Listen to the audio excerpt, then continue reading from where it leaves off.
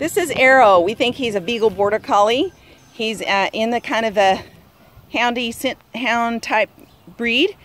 You can see he's got the little fatty feet.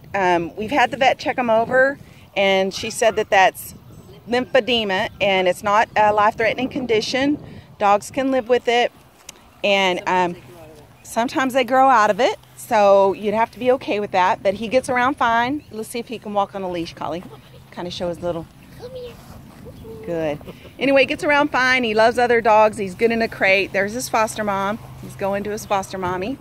And he's looking for his forever home. He's currently in Texas and could be adopted locally in Texas, or we could transport him. He wants to go to his foster mom.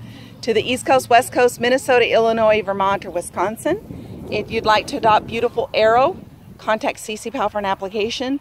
This is amazing Arrow. Come here, Arrow.